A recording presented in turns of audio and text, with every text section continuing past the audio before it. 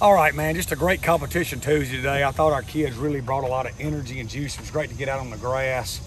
Really got after each other. I thought we took some steps in the right direction. I thought Zach Wilkie had a really good day. Like I said after the game of the night, we're pushing him along to play him as soon as he's ready. That could be this week, because he's really taken some steps forward over the last few weeks. Thought our kids really got better. Saw some great physicalness in inside drill. Thought our backs ran the ball well. Thought our wideouts caught it, tight ends. On the back end, I thought we've had a lot of leadership with Jay Stanley, Malik, and Cam, and Tylen. Dalen Gill again, and I thought our guys really got after it today. It was good to see. Got some good special teams work. And we continue to build this program, right? We're really disappointed in the fact that we couldn't get that done this past week. We've got to learn from that. Like I've been telling y'all all season, we've got to learn how to stop doing those things that have hindered this program for so long. And we're going to. We've pulled this wagon up a really steep mountain, and eventually we're going to get it over. And when it gets over, it's going to roll down really fast. But that last pull is really probably the most difficult. And, man, we've got to have everybody on deck pulling that thing right now. And I'm just really proud of our kids today. Thought we got better. With the exception of ball security, we kind of give me your take on execution down in the low red zone. Yeah, we thought we were good. We got the ball first to go at the 5. We had a 4 and 9/10 yard run down to the 1, and then we ran quarterback sneak and scored. You know what I mean? And unfortunately, we didn't get a credit for that. And so then we ran quarterback sneak again. They adjusted their front, and it was just a bad play by Ty. He ran up the middle. All he had to do was go right. They had nobody right on a quarterback sneak. It's probably the first 2 quarterback sneaks he's ever run live in his life, and it was just a bad deal by him. Or we score again, and I had a bad play call on the last one. Bad play call on that one. So, first to go at 5, you get 4 and 9/10 yards, then you score, and then we had a poorly executed play and then a bad call. So that was disappointing to see, but it is what it is. They're a really good football team, and it's sometimes it's hard to score 2 times on one drive, and that's an excuse. It is what it is. We got to score more than once, and but we definitely got in on the quarterback sneak. Can you give any further update on Ty? Yeah, he was out there today getting reps, and first and foremost, Ty's a young kid that we love a lot, and we want the future for him more so than the present. We'll never sacrifice a kid's future and put that in jeopardy over the present. He wants to play, and we're going through the protocol of that with the health people, Todd McCall, our athletic trainer, and all that to get that sorted out. We saw Zach out there with the ones in Ty's absence. Has he claimed that number 2 spot at this point? Well, we're trying to get him ready to. You know what I mean? He's obviously the most talented of the group, and he's young. And, like I said, I've had 5 all-conference freshman quarterbacks in my career. One of them's at Tulane right now. He's a great player. And we didn't play him till game 3 of that year. Actually, it was right out here in the Rock. We're going to play Zach when Zach's ready to play. And we're not going to jeopardize his career, until he is ready. You talk about Frank Gore Jr. just going back to Miami and playing a very good Miami ball club, and what that's going to mean to him and to Yeah, you'd have to ask him. I know Frank loves Southern Miss like I do. I love Southern Miss. Frank loves Southern Miss. We love this place. We're trying to build this place. We're pouring everything we got into it. It's back home for him. I'm sure he'll have a bunch of people there. But that'd be great for you to talk to him about, because he's a passionate kid that is a lover and loves to impact people, and I'm sure it's going to mean a lot to him. Can you talk about Miami's offense and just a little bit more about Miami, what you know about them? Yeah, so, Coach Cristobal and Coach Mirabel are 2 of the best O-line coaches in the country. They've always done a great job in the trenches. They want to establish the run. I know both of them real well, and I've got great respect for them. They're going to always try to establish the run. They got a really good quarterback. They got a lot of athletes, and they'll be a tremendous challenge for us. Will, how important is Frank to what you're trying to build? I mean, what kind of impact has he made already on you trying to rebuild this program? He's just a winner, and we're kind of kindred spirits in that we're both not the biggest guys. We got a chip on our shoulder, and we're trying to prove people wrong. And he's willing to do whatever it takes. And after the game, he was one of the leaders telling everybody, hey, guys, we're so much better than we used to be. We've got talent now. That's an inexcusable way to lose a game, to turn it over like that.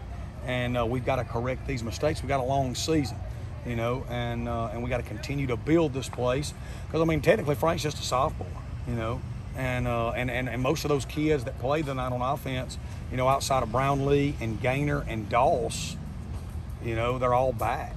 I believe, Gaynor. Yeah. So every one of them are back, you know, when they're young and playing football, and we got to continue to coach them and get them better.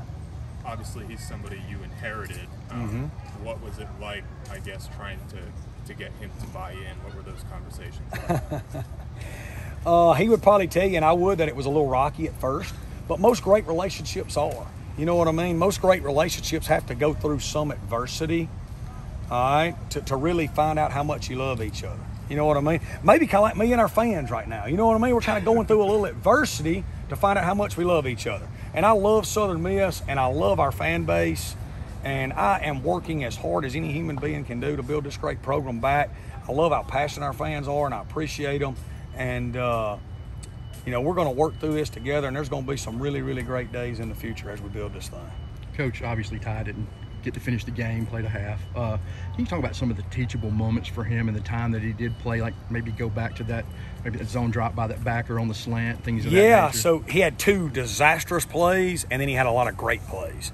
You know what I mean? Like, he had some great runs, which we knew he would do.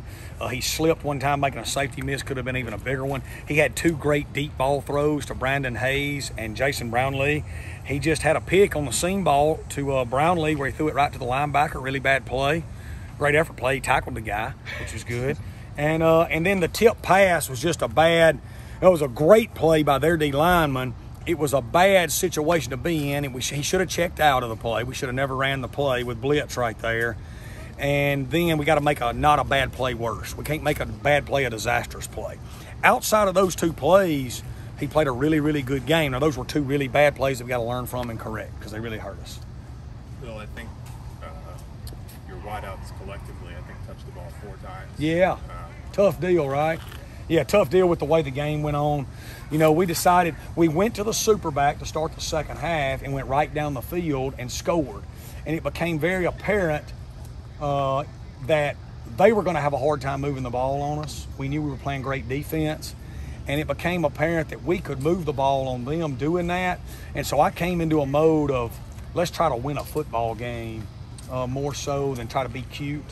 And so we stayed with the superback and just tried to win a big game. And, you know, if we don't turn it over, we do. You know what I'm saying? We scored to take the lead with 1:50 left, and we were down inside the 5 and fumbled, you know, and we missed a field goal. So we moved the ball enough to win the game in the circumstances we were in, and just didn't get it done. We got to correct those mistakes. Did you think Willis had the touchdown on the first one after going back and looking at it? On the turnover? Yeah. No, but I think we scored the time before that on the quarterback sneak. Yeah. The quarterback sneak was 100% a touchdown. I'm as sure that quarterback sneak was a touchdown as I am that we're black and gold. Coach, can you talk a little bit about the benefit of getting to play your 2 freshman tackles in this game? It was good. And Kyron Barnes played really good. He's going to be a really good player. He's got a lot of potential. Great kid, and he played really good. And Calvin's coming along, too. I thought Calvin had a great attitude today and really worked hard. Should we expect the Superback this weekend? Yeah, you should expect it some throughout the rest of the year. Yeah. It's just who we are right now with young quarterbacks, developing them, take some pressure off them, and to give the other team something to prepare for, to keep it simple on us. How do you keep a guy like, you know, Jason Brownlee, Jacarius Caston on side, I guess, given what you're going through at quarterback right now? Oh, they understand. They know. Yeah, they know. No, they're all bought in. They're working with Ty and Wilkie. They know. I mean, they know and understand. They love Southern Miss. Jason Brownlee loves Southern Miss. Jason Brownlee could have gone a bunch of places this year, you know, in the off season with the portal and everything. And he stayed here because he loves Southern Miss and loves this place like we all do. How do you think your offense matches up against Miami's defense? Well, it's going to be a tremendous challenge. They're really talented. You know, their D coordinators, you know, been all the big places in the world and coached at all those places and has always done good. And they got a lot of beef up front on the D line. They're really athletic, and you know, so they've got all the credentials to be a great defense. And we got to go down there and put our best foot forward. One more for Coach. Will, what's it like, I guess, for you? You're not able to play offense the way that you want to, presumably, right now. I mean, as a play caller. Well, that's my fault. I've been here 2 years. You know what I mean? So I take credit for that. We are going to be able to. All right. We just had a quarterback go down, and we could have kept playing offense that way too. We just went to the superback, and it worked so well that we stayed with it. You know what I mean? And That's all that was. We didn't go into the game saying we're going to go super back the whole second half. And we didn't say we were going to go super back the whole second half when Ty got hurt. That was not the plan. It was just working so good that we stayed with it.